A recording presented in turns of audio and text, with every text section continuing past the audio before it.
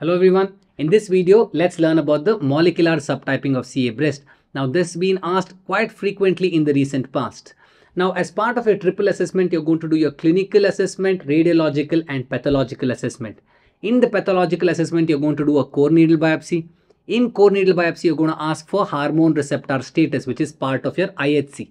Now based on your IHC results, you're going to classify or subdivide the molecular typing as luminal A, luminal B, HER2 new enriched, basal and claudin subtype.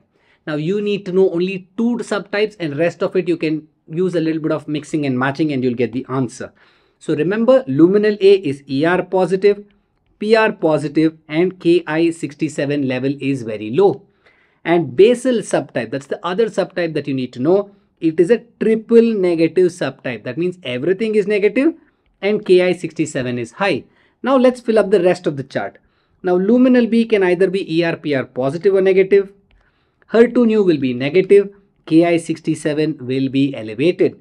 And as the name suggests, HER2 new enriched. That means only HER2 new is positive. Rest all is negative. Ki67 will be high. And your claudin subtype is a variant of your basal subtype. That means everything is negative. And instead of Ki67, you're going to look for claudin gene. Okay, and this is how you're going to subdivide your CA breast based on the various molecular subtypes. Thank you.